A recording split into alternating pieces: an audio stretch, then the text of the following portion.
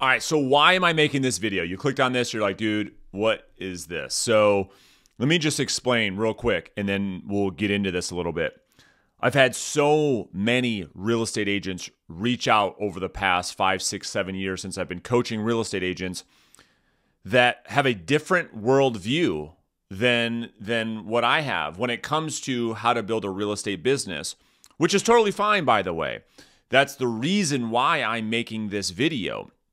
And so what I was hoping to do was share with you the reasons why we wouldn't be a good fit to work together. That way, you could just know right now, like, dude, this guy just isn't my guy. This is just isn't my coach. This isn't the guy that I'm going to learn from, which is totally fine. And the reason I'm making this video, because unless our values align, I think one thing that both you and I would agree on, and hopefully you can appreciate, is the transparency that I'm going to give you in today's video, so that after you watch this video, it'll be super clear whether I'm the type of person that you want to listen to, if I'm the type of person that you potentially want to work with in a coach-player relationship or not. Because after this video, you'll know whether or not potentially it would make sense for us to have a conversation about working together or not. We could save each other a lot of time. And I'm not saying that because I don't love hearing from you guys. It's not because I don't love having conversations with all of you that maybe potentially are looking into coaching or training. That's great. I want to continue to have those conversations. I'm making this so that the person potentially thinking about getting into coaching can watch this video up front and know right away, without wasting any of their time, if I'm the type of coach that they want to work with. So I'm going to jump right into this. So number one, I'm not your coach if you don't value accountability. That's the basis of what I believe in. And the thing is, we're in an industry in real estate where I believe that a lot of people got into the industry because of the mindset that they want to be their own boss. They want to work for themselves. Totally get it. It's why I got it into the business too. I love it. However, I think there's something that we're missing. You see, when we all worked for somebody else, we actually, for most of us, if we're being honest, we showed up for other people better, more than we do for ourselves. Let me explain.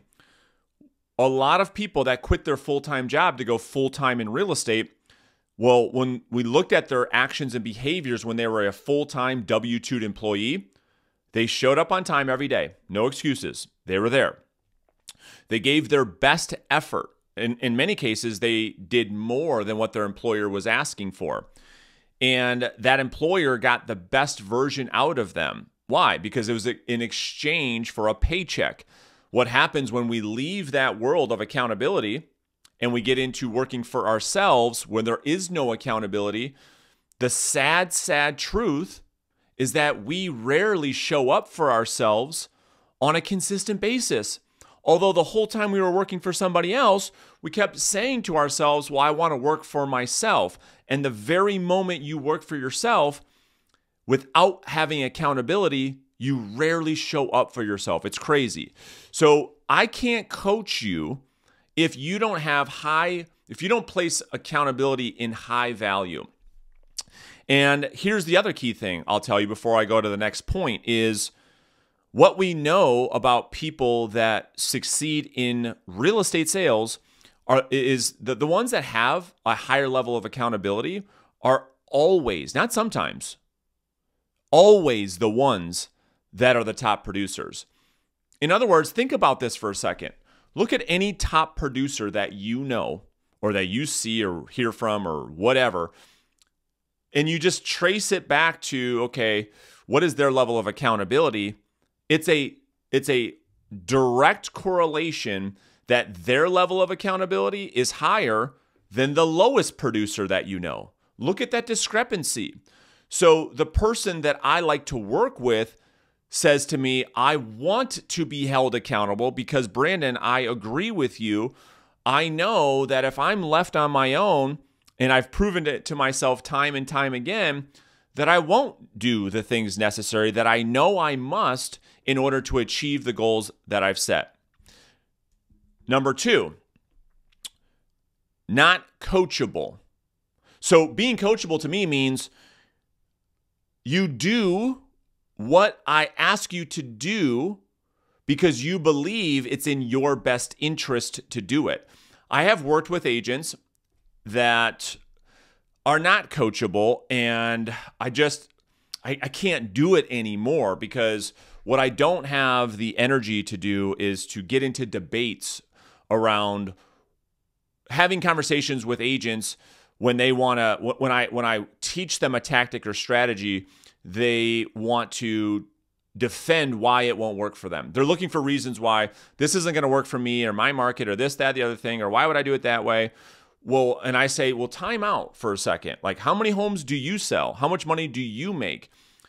If you are not making the money that you want or selling the amount of homes, is it reasonable that the way you do it and the way that you believe it should be done isn't right? I mean, is that reasonable, or is that totally off the rails craziness? To me, I believe it's reasonable to take advice and coaching from people that are doing better than me. That is why I have 3 coaches at all times. And so if you aren't coachable, if you get into a relationship with me and you're not willing to do what I ask you to do because it's in your best interest, I'm not your coach. There's a lot of other coaches for you that aren't worried about you being coachable. They just want the money. Okay, number 3, not willing to push beyond your comfort zone. Here's the thing. We all know this. It's common sense that if we're going to grow, if we're going to become better, that we have to push ourselves out of our comfort zone. Everybody knows that. Everybody's willing to say that. Very few are willing to do it. And specifically, when I coach an agent, I ask them to do their daily prospecting on camera. Why? Because it brings visibility and accountability into a world in real estate where there is no visibility or accountability. This is very uncomfortable. Not only am I asking them to do prospecting activities that they're already uncomfortable doing as they start and begin growing their business, but I want them to be public when they do it. So inside of our Facebook community, that is what our people do. I ask them to role play and practice on a daily basis, which for a lot of people, it's like, oh man, that's just so uncomfortable. I know, that's the point. The more uncomfortable I can get you as your coach, the more comfortable you will be in the game. Do you get it? The other thing is, I ask everyone I coach to get their listing presentation on camera. Why? We need game film.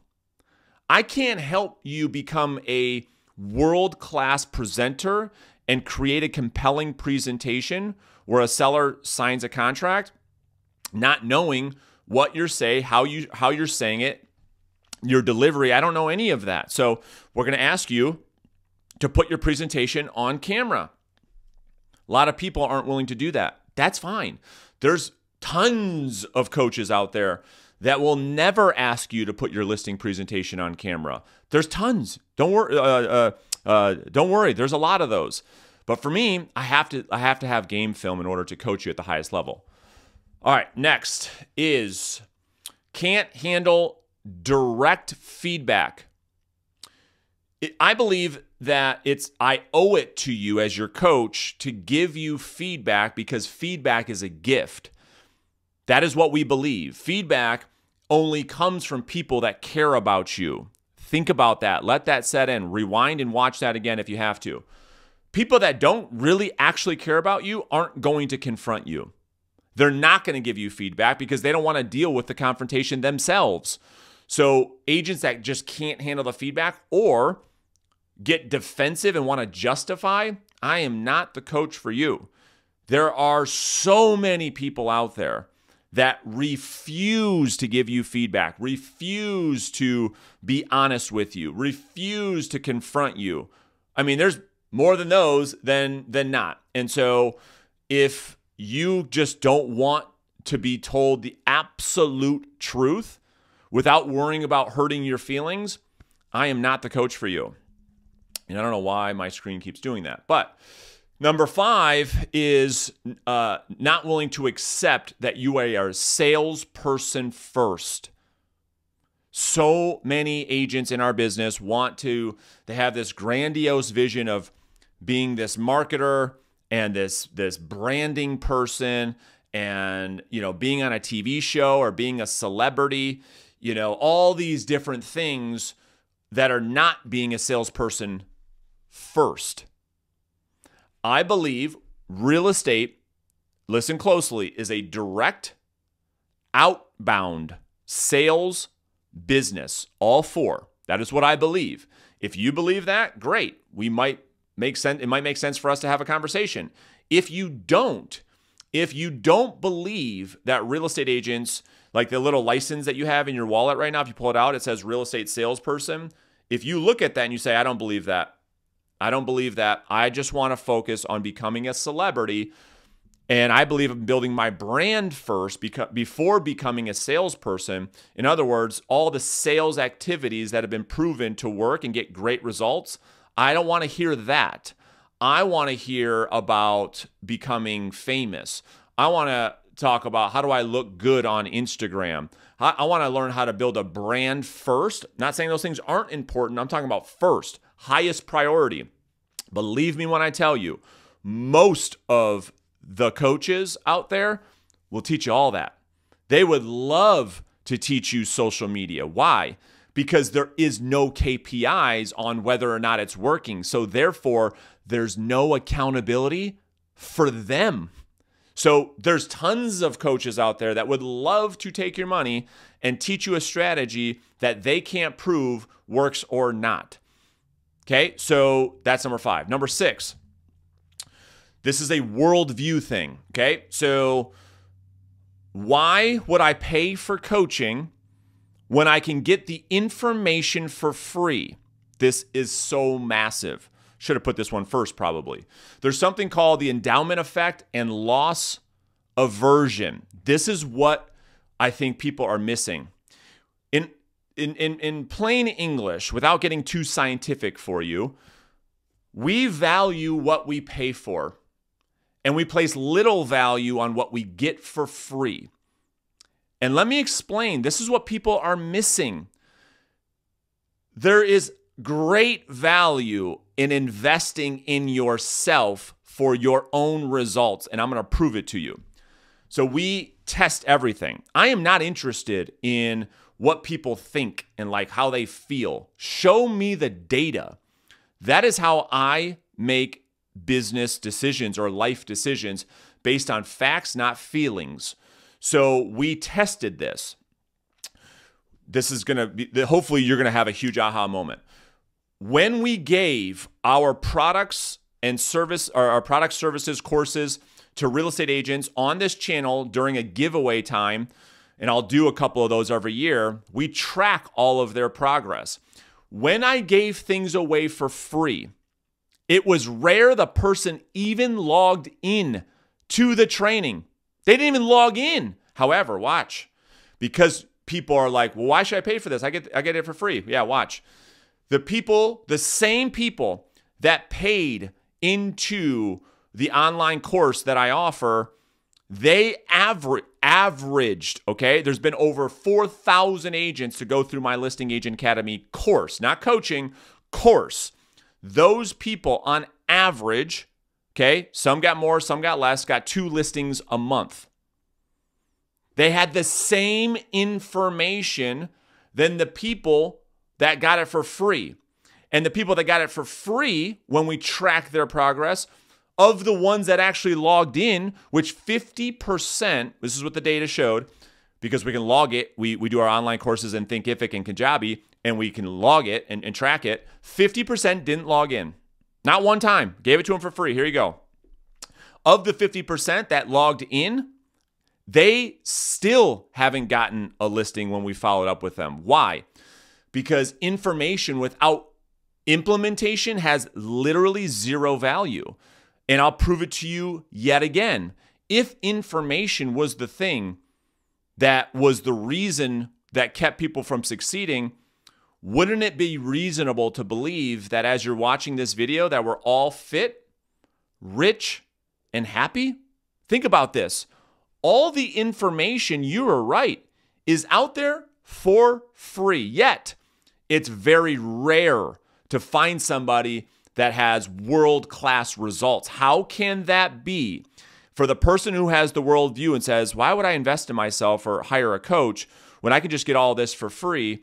You do have it for free, and you're not succeeding at the level you have. So what's the missing link?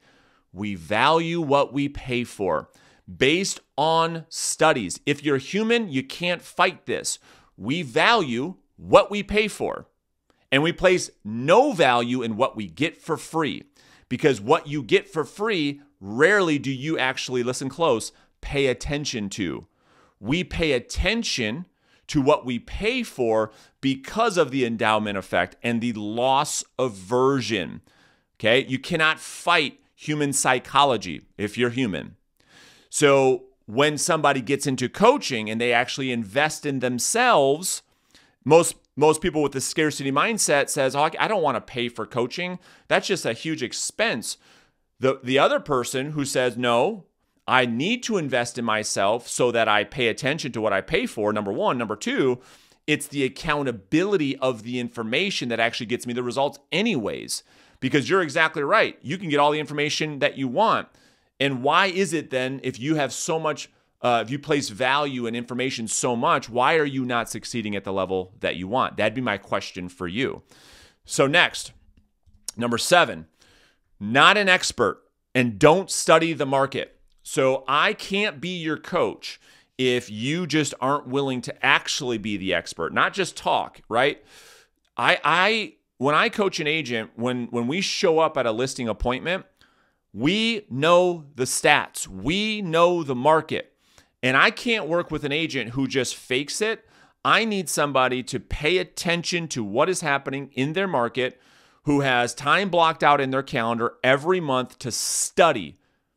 Because here's the thing, like as soon as we get out of like traditional school, all of our studying habits just go away for some reason. We stop learning for some reason. We stop the value in coaching, education, and studying and becoming an actual expert. So there's a lot of coaches out there that won't help you actually become an expert. And I'm talking about an actual expert. I'm talking about knowing exactly what your absorption rate is on a daily basis. I'm talking about you knowing exactly what the inventory looks like in your market on a daily, weekly, monthly basis. I'm talking about the type of properties with the type of features and amenities that pull more from a value standpoint than properties that don't have these things. I'm talking about a real expert who can present to a seller in a way and be the obvious choice. So next, number 8, can't focus and lacks discipline. And I put this last for a reason.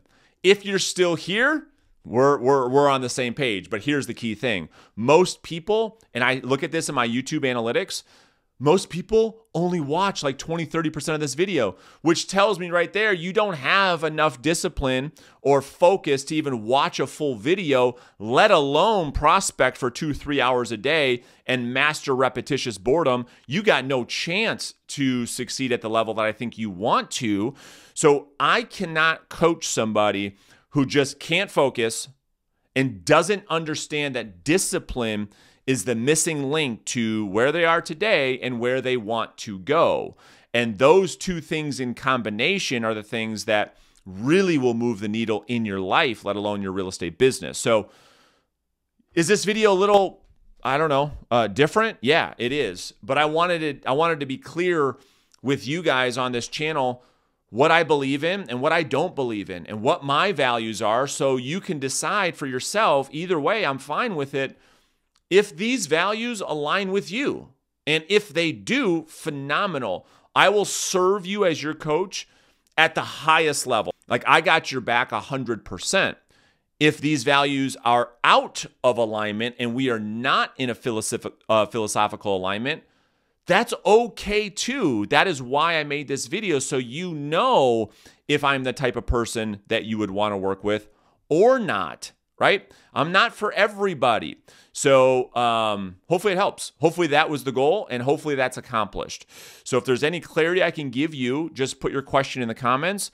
And if you're the type of person who has these same values and wants to have a conversation about potentially working together and what real accountability looks like, I am absolutely happy to have a conversation with you. So there's a link right underneath this video, and it's the pinned comment. That's the first comment underneath this video. There's a link there. Feel free to click on that. We can schedule some time to have a conversation and determine if now's the right time to work together. So I'll see you guys in another video. I had this on the top of my mind. I wanted to share my thoughts with you to see if our values align or not, so that we can continue on this journey together. So I'll see you guys in another video. I do appreciate your time and your attention today.